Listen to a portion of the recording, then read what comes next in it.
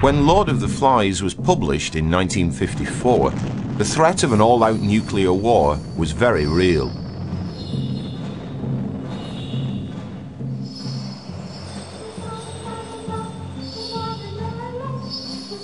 William Golding's book begins in the aftermath of such a war.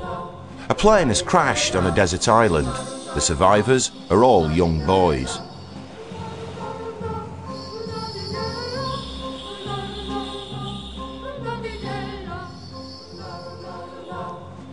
The boy with fair hair lowered himself down the last feet of rock and began to pick his way toward the lagoon. This is an island. At least I think it's an island. That's a reef out in the sea.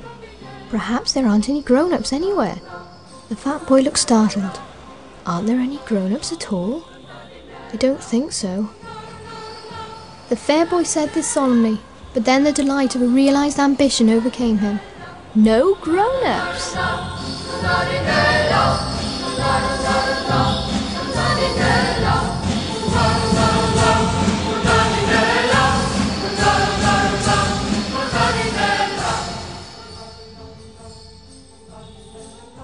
As a boy, William Golding loved stories about desert islands, in particular Coral Island by R.M. Ballantyne.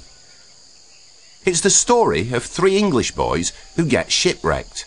They make themselves a shelter and a boat without much difficulty, catch and cook food, and settle down to a life of bliss. "Washing in the sea, sleeping on the ground, and all for nothing," cried Peterkin. "My dear boys, we're set up for life! Hurrah!" There was indeed no note of discord whatever in the symphony we played together on that sweet Coral Island. As an adult, Golding worked as a teacher in a boys' public school. Good morning. Good morning, sir. Right, sit down, please. Observing their behaviour made him realise that the Coral Island version of boys was far from real. I was tired of these islands with their paper cut-out goodies and baddies and everything for the best. I thought, wouldn't it be a good idea if I wrote a story about boys on an island and let them behave the way they really would? So I sat down and wrote it.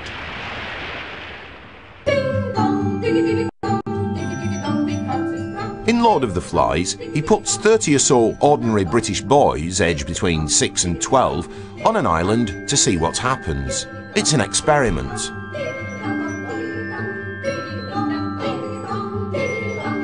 At the start, the older boys create order. The conch becomes a symbol of authority. It's blown to call them to meetings. Ralph is elected leader. A fire is to be lit so that any passing boat will see the smoke and rescue them. Jack is the head of a group of choir boys. He wants to be the chief, but has to settle for head of the pig hunters.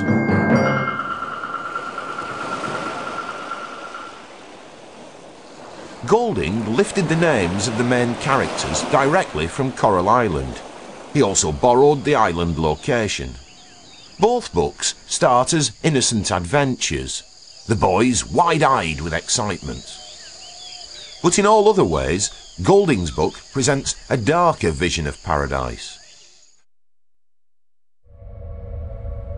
It was the Second World War that shook Golding's faith in human nature when he saw what men, including himself, could do to each other.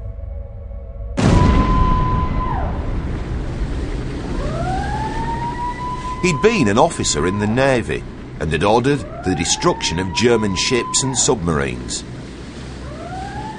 He was involved in the shelling of German troops during the D-Day landings. On one occasion, he shelled a town from far out at sea. But when he went ashore, he was horrified to see what he'd done.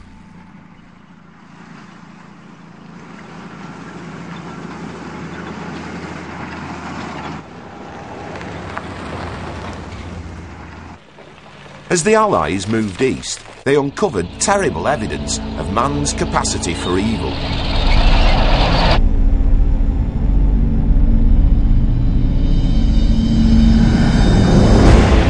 The Nazis had herded together all the scapegoats of their society: Jews, gypsies, homosexuals, the disabled, and exterminated them.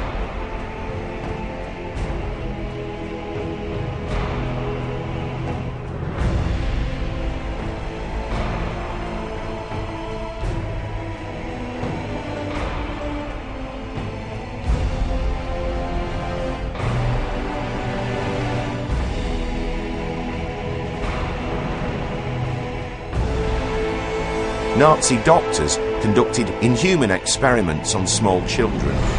Terrible things done, not by savages, but by educated people from the same civilization that produced Mozart and Bach.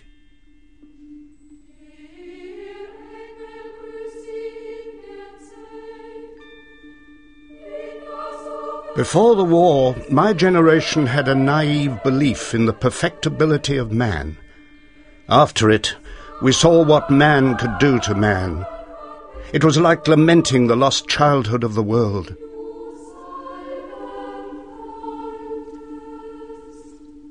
The theme of Lord of the Flies is grief, sheer grief, grief, grief, grief. In Britain, the end of the war was celebrated.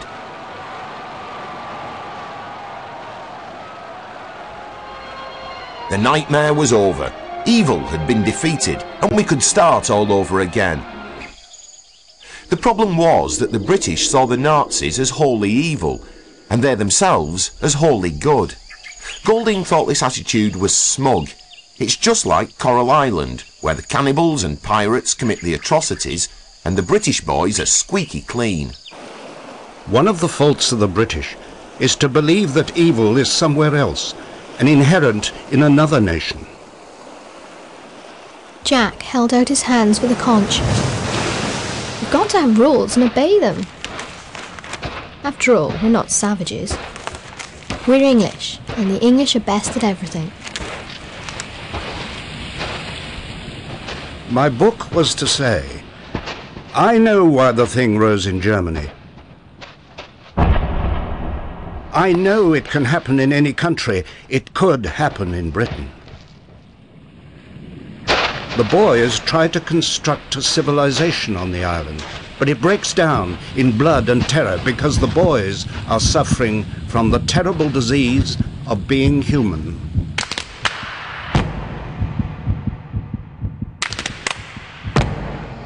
At the heart of the problem is fear. Fear of the unknown takes hold, in the form of an imaginary beast that stalks them at night. The hunters try to placate the beast with a gift, the severed head of a pig.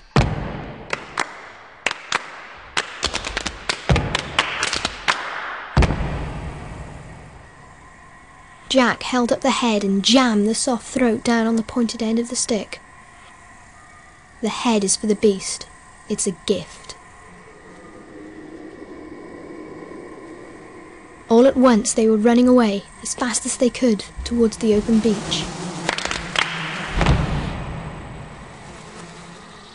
The gift is useless. There is no beast in the forest. It's inside us. But only one boy, Simon, knows the truth. The Lord of the Flies spoke in the voice of a schoolmaster. Fancy thinking the beast was something you could hunt and kill, said the head. I'm part of you. I'm the reason why it's no-go. Why things are the way they are. The Lord of the Flies hung on the stick and grinned.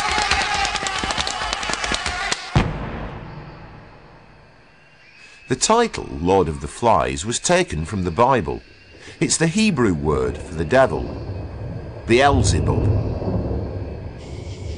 By believing in a devil, a beast, people are able to transfer all that is bad in them onto something or someone else. The Nazis heaped it on the Jews. For the boys, it's Simon.